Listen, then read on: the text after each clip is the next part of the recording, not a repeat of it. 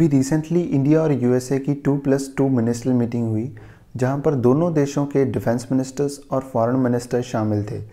इसके अलावा इंडिया के डिफेंस मिनिस्टर राजनाथ सिंह की यूएसए के डिफेंस मिनिस्टर लॉयड ऑस्टिन के साथ एक सेपरेट बाइलेटरल मीटिंग भी हुई, जहां से एक बहुत ही इंपॉर्टेंट डेवलपमेंट सामने आई है। एक यूएसए के डिफेंस ऑफिशियल की स्टेटमेंट के अकॉर्डिंग इंडिया और यूएसए स्ट्राइकर एएफवी यानी कि आर्मर्ड फाइटिंग व्हीकल को एक कोलैबोरेशन के अंडर मैन्युफैक्चर करेंगे इंडिया में। अभी इंडिया की तरफ से कोई स्पेसिफिक स्टेटमेंट जारी नहीं की गई है, बट प्रेस इंफॉर्मेशन ब्यूरो के अकॉर्डिंग ये कहा गया कि इस मीटिंग में इंडिया और यूएसए की डिफेंस इंडस्ट्रियल कोऑपरेशन को मजबूत बनाने के लिए जॉइंट डिफेंस सिस्टम्स की प्रोडक्शन की बात की गई। इंडिया और यूएसए की स्ट्रेटेजिक टेक्नोलॉजी पार्टनरशिप और डिफेंस इंडस्ट्रियल कोऑपरेशन को एक्सपेंड करने के लिए इस साल जून में एक defence industrial ecosystem Indus x को लॉन्च किया गया था और इस मीटिंग में इंडस एक्स की प्रोग्रेस को रिव्यू किया गया। बट इंडिया की तरफ से स्ट्राइकर की को प्रोडक्शन को लेकर कोई ऑफिशियल स्टेटमेंट अभी तक जारी नहीं की गई है। स्ट्राइकर को आर्मर्ड फाइटिंग व्हीकल या इन्फेंट्री फाइटिंग व्हीकल और व्हील्ड आर्मर्ड प्लेटफॉर्म भी कहा जाता है एंड इसको general dynamics land system company produce करती है। General dynamics land system originally Canada की कंपनी है, बट 1982 में इसको यूएसए की जनरल डायनामिक्स ने एक्वायर किया था।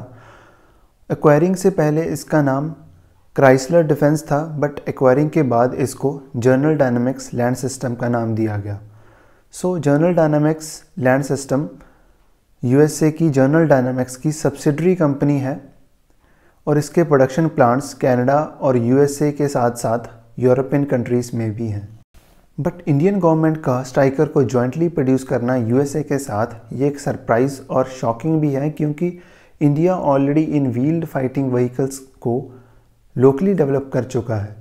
Defence research and development organisation की लैब VRD यानी कि vehicle research and development establishment in wheeled fighting vehicles की टेक्नोलॉजी को ऑलरेडी डेवलप कर चुकी हैं और इसके बाद मिनिस्ट्री ऑफ डिफेंस ने इन आर्मर्ड फाइटिंग व्हीकल्स को डेवलप करने के लिए टाटा मोटर्स और महिंद्रा को सिलेक्ट किया था under the guidance of VRD।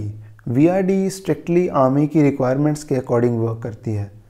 2014 की डिफेंस एक्सपो में टाटा ने अपने आर्मर्ड फाइटिंग व्हीकल केस्टल को अनवील्ड किया था, जिसकी डेवलपमेंट टाटा ने सिर्फ 18 महीनों में की थी और इतने कम टाइम में इसकी डिज़ाइनिंग एंड डेवलपमेंट के बाद VRD भी एक बार शॉक हो गई थी।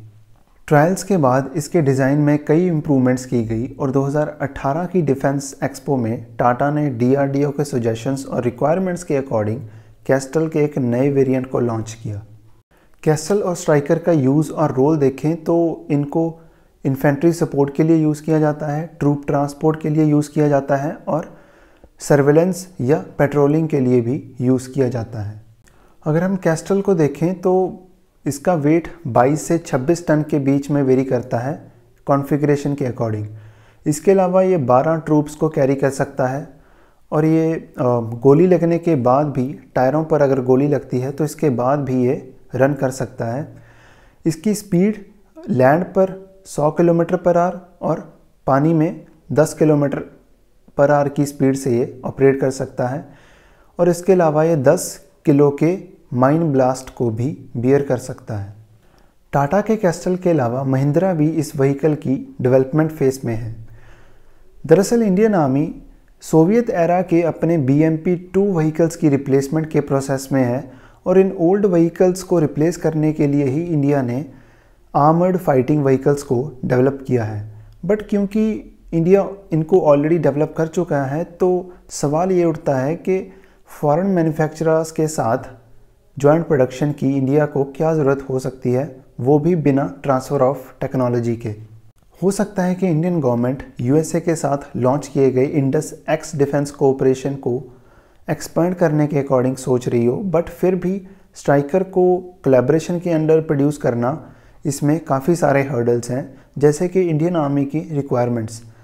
टाटा ने केस्टल को इंडियन आर्मी की स्ट्रिक्ट रिक्वायरमेंट्स के अकॉर्डिंग डेवलप किया है, बट जो स्ट्राइकर की स्पेसिफिकेशंस हैं वो थोड़ी अलग हैं। जैसे कि फॉर एग्ज़ाम्पल इंजन, जो कैस्टल का इंजन है वो 600 हॉर्स पावर का है, बट जो स्ट्राइकर का इंजन है वो है 350 हॉर्स पावर, जो कि हाई एल्टीट्यूड ऑपरेशंस के लिए अंडर पावर्ड हो सकता है।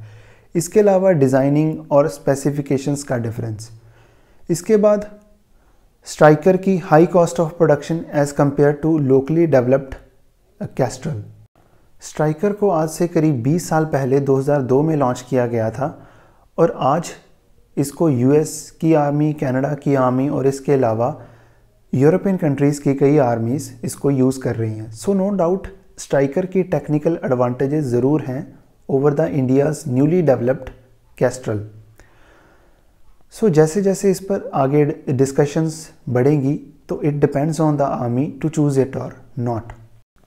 बट करंट सिचुएशन के अकॉर्डिंग, क्योंकि इंडिया इस मॉडल को रेडी कर चुका है, जिसको डेवलप करने के लिए इंडियन आर्मी के ओल्डेस्ट डिफेंस पार्टनर टाटा इस पर पिछले 10 सालों से एफर्ट कर रहा है, सो उसको भी नज़रअंदाज नहीं किया जा सकता।